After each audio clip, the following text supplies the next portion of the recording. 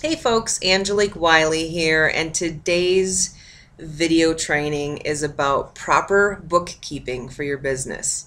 Now, are you one of those types of people that just chucks all your receipt in a box, like a shoebox, and at the end of the year, you're all done collecting all your receipts and January comes around and you go to meet with your tax accountant and you take this box and you walk into his office and you're just like, here you go. Here's the box, and you dump it out on his desk, and he's looking at you like, "Are you serious right now? Is this really happening right now? You won't. This is how you organize your business?" Yeah, so that's probably not the right way or the most effective and efficient way to keep bookkeeping for your business. So I'm going to just tell you some tips, and obviously you can continue to keep doing what you want, but there's a lot of programs out there to help you with proper bookkeeping, and I'm here to help you get set up.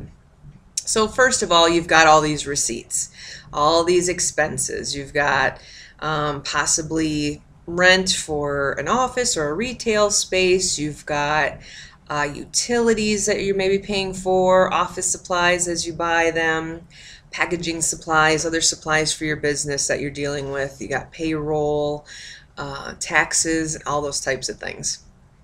It is a-okay to, print off all of those invoices, all of those receipts, and keep them in a pile. Now, there is a program out there, and there's actually a amazing receipt generator that actually scans in your receipts, and it will auto file those receipts by tax court category for you. It's called Neat Receipts. Now, I don't know if you guys have ever heard of that before on the market, but Neat Receipts comes with a little scanner. You can buy the little one. It's probably around $150, and then you get the program with it. Or you can buy the big scanner, which also scans in business cards and PDF files and stuff like that for your business. I have that one actually.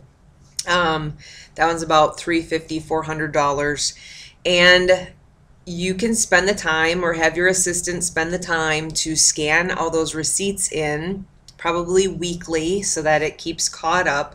And this program will look at what type of receipt was it. Was it a restaurant? Was it gas? Gas station? Was it an office supply place? And then it will categorize that expense in that category automatically in the Neat Receipt program. The other great thing about it is it separates out your tax from your net to what you gross paid on that expense.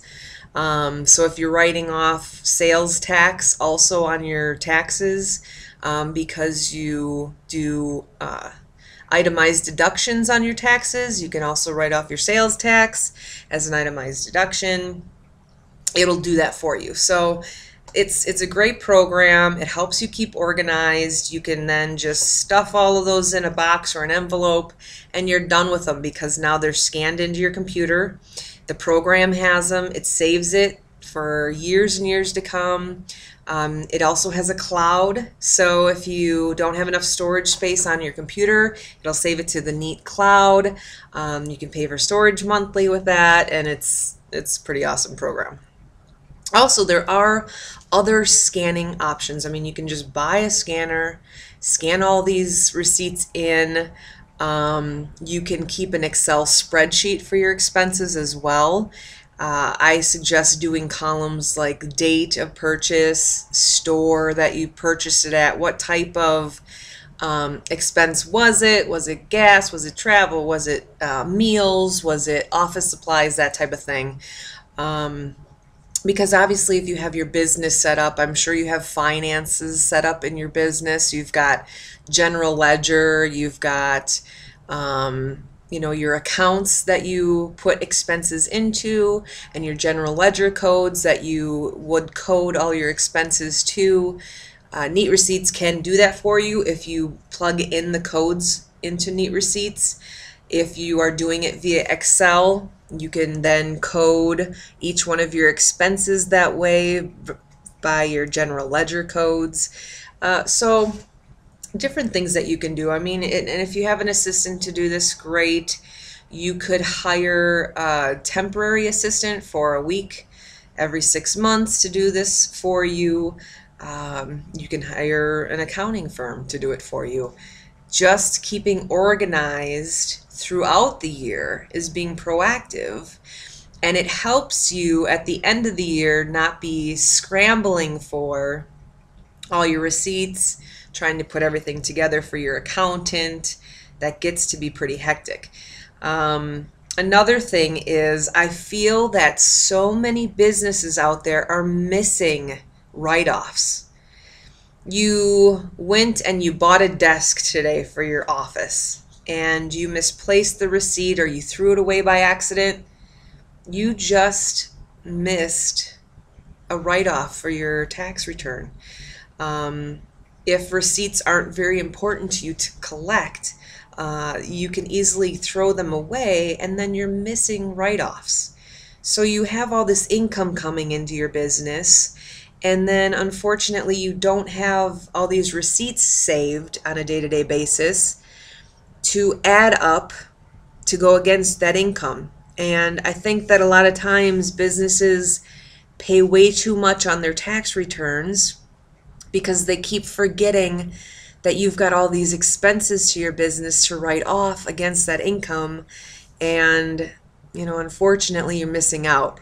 And I mean, everybody, okay, so I threw away a receipt for lunch today. I took a client out for lunch today. I threw this receipt away. Oh, yippee yay. It's not a big deal. I'm not going to get a ton of tax money back.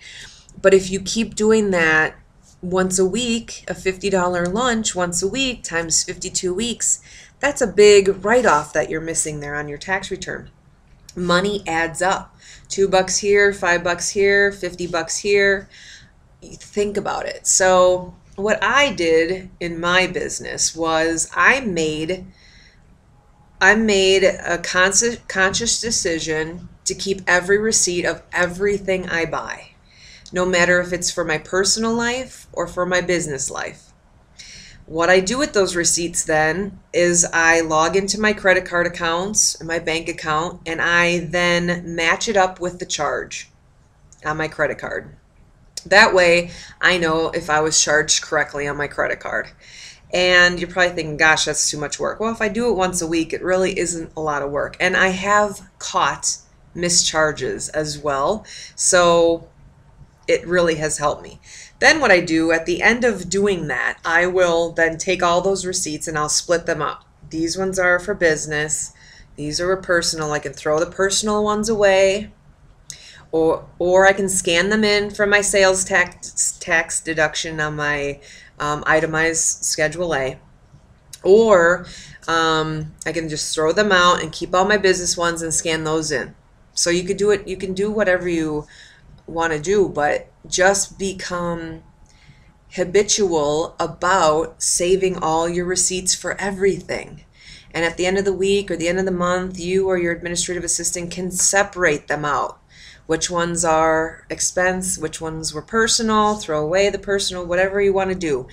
But getting into a habit of it. And keeping spreadsheets of your income, keeping spreadsheets of your expenses, keeping spreadsheets of your write-offs, any medical bills that you paid out of pocket, those types of things. Anything that would be on any of your schedules for your business income and expenses, for your personal income and expenses, will help you out. Keep you organized. Start getting organized with your life. You will not believe how much easier it is to run your business if you are organized. Become a good bookkeeper. I know it probably isn't your expertise. Hire a temp to do it. A couple hours a month. Figure out how to do it. It will be much easier for you at the end of the year with your accountant when you sit one-on-one and go over your tax returns, and you'll get every penny back that you deserve on your tax returns. So go out there, start getting organized, start having proper bookkeeping, and you'll see that it'll make a big difference in your life. This is Angelique signing off. Have a great day.